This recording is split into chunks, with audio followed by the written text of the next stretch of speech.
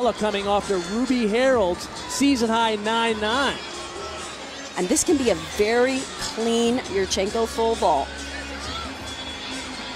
She usually has good form in the air. She can maintain the layout.